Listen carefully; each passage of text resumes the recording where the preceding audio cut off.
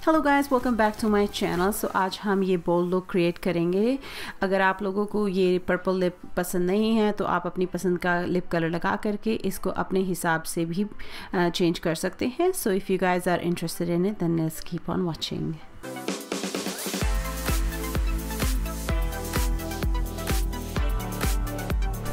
मैं शुरुआत कर रही हूँ एक प्राइमर से जो कि नो पोर ब्लैम प्राइमर है बाय टच एंड सोल। ये पहली बार लगा रही हूँ। ये बहुत ही अच्छी स्मेल करता है और इसको एक्चुअली मैं कहूँगी कि ये बहुत ही हाइड्रेटिंग प्राइमर भी है। मैं फाउंडेशन भी आज एक नया ट्राई कर रही हूँ जो कि फ्लावर ब्यूटी का है, light illusion luminous makeup nude skin feel foundation. Shade मैं ले रही हूँ क्लासिक 10 M3। इसको लगाने के बाद मैं इसको ब्यूटी ब्लेंडर से पूरे फेस पे ब्लेंड आउट करूँगी। मैंने आज गलत शुरुआत की है। मैं हमेशा ब्राउज से शुरुआत करती हूँ क्योंकि ब्राउज नहीं तो स्लिपरी हो जाते हैं फाउंडेशन लगाने के बाद, जो कि आज ऐसा ही हुआ। मैं एनास्टेसिया का डिप प्राइमर ले रही हूँ शेड एबनी में।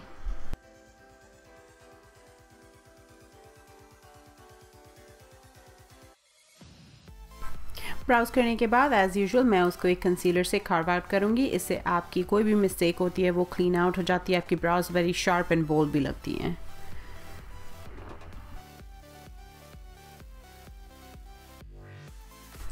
आज जो मैं कंसीलर ले रही हूँ फेस के लिए वो है makeup revolution concealer and define. Shade है C4.5।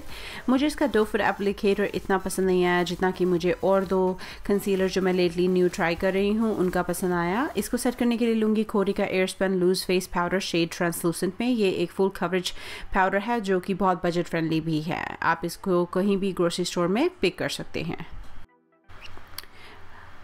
फुल फेस सेट करने के लिए लूँगी NYX कॉस्मेटिक्स का stay mat but flat powder. इसको एक ब्रश से मैं पूरे फेस पर लगाऊंगी। ये मोर सो मेरे स्किन कलर का है, इज़ वाई मैं दो कलर के फाउंडेशन पाउडर्स यूज़ करना पसंद करती हूँ। एक ब्राइटनिंग के लिए जो कि मेरे कंसीलर को भी सेट करता है इन a powder version, and then एक सेट पाउडर वर्जन जो कि एक आपका कॉम्पैक्ट वर्जन होता है मेरे स्किन टोन में, ताकि मेरे स्किन पे थोड़ा सा कलर आए और फेस पूरा वाइट नहीं लगे। ब्रॉन्जर के लिए लूँगी स्मैशबॉक्स का ब्रॉन्ज लाइट्स पाउडर इन शेड वार्म मैट, और इसको मैं एक फ्लफ़ी ब्रॉन्जर ब्रश से अपने फेस पे लगाऊंगी।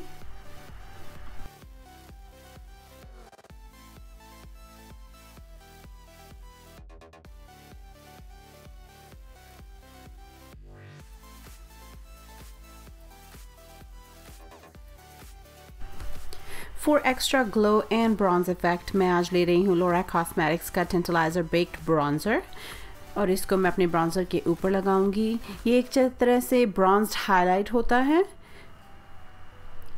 ब्लश के लिए मैं ले रही हूँ मैक कॉस्मेटिक्स का शेड जिंजरली जो कि एक मैट ब्लश है, और लव जॉय जो कि एक sparkly has a little texture to it and sheen to it, जो कि आपको एक ग्लो इफेक्ट भी देगा ब्लश के साथ साथ।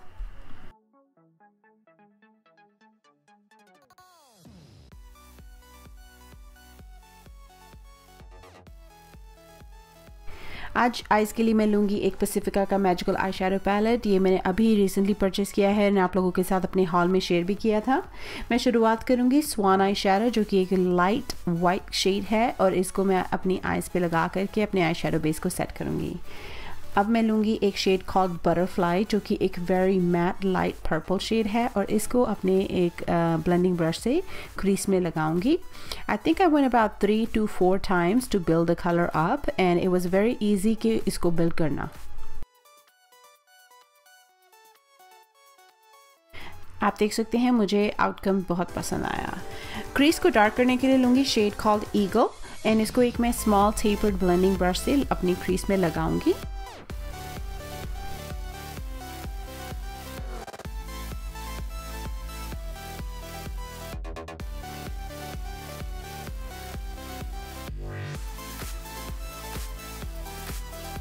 कलर बिल्डअप करने के बाद उसी ब्रश से आप इसकी आउटर एजेस को ब्लेंड आउट करना शुरू कीजिए।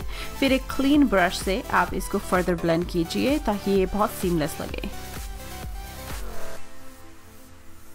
अब मैं लूँगी एक शेड कॉल्ड पैंथर जो कि और रिच पर्पल कलर है। It also has मेटालिकनेस to it.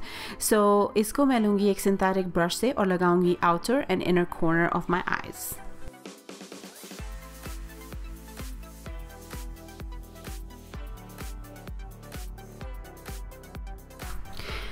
आप मेक श्योर कीजिए कि आप इसको ब्लेंड भी करते जाएं साथ के साथ इनसाइड की तरफ। एंड देन फिर हम मूव करते हैं सेकंड शेड जो कि कॉल्ड है ऑटर।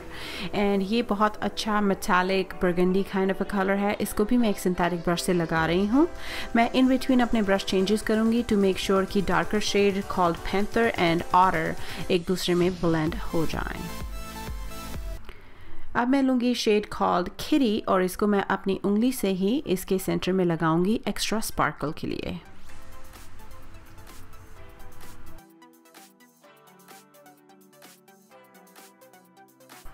एक नेचुरल ब्रश से वापस से मैं मेक श्योर करूँगी कि आउटर एजेस मेरी कट क्रीज की ऑल ब्लेंडेड हो।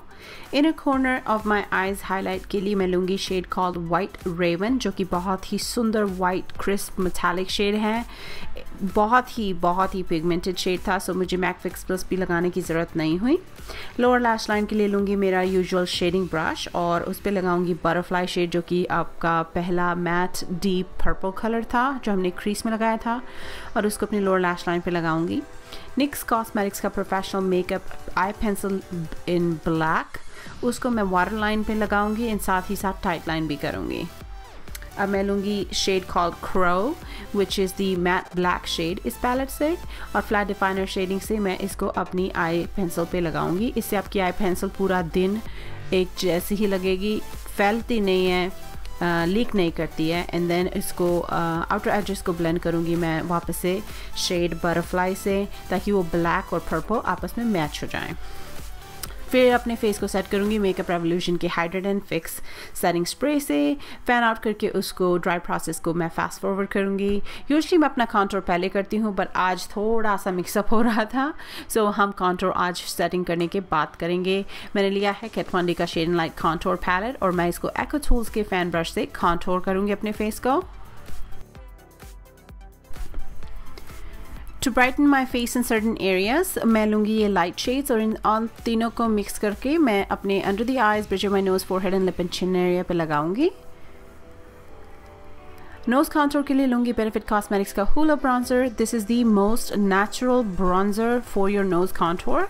नोज कॉन्टोर को मेक श्योर करें कि वो आपका lightest but then it's still visible enough, and ये ब्रॉन्जर वो ही करता है।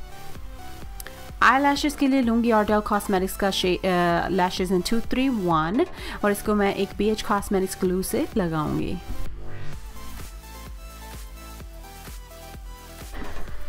Going back to my palette मैं शेड ले रही हूँ कोयोरे जो कि एक metallic burgundy pink kind of colour है, और इसको एक डिटेल ब्रश से मैं अपने लोअर लैश लाइन पे लगाऊंगी towards my inner corner.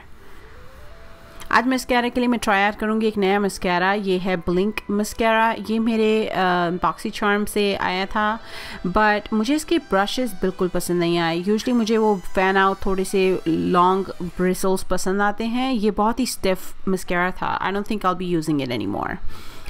Lipstick जो मैं आज लगा रही हूँ kat von D की शेड है सिनर, डीप पर्पल शेड है, एंड इसको थोड़ा सा लाइट करने के लिए एंड वेयरेबल बनाने के लिए लूँगी लव सिक बाय kat von D और इसको सेंटर में लगा करके मैं इसको सिंपली ब्लेंड आउट करूँगी।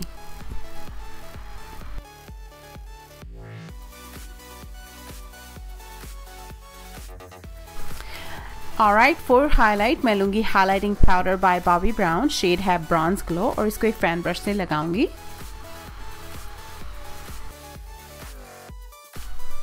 आर्च गाइस, तो ये था मेरा आज का फुल फेस मेकअप ट्यूटोरियल। अगर आपको पसंद आया हो तो इस वीडियो को लाइक और चैनल को सब्सक्राइब ज़रूर कीजिए ताकि आप लोगों को पता लगता रहे कि नेक्स्ट मेरा वीडियो क्या आने वाला है। Other than that, I love you and I will see you next time. Bye bye.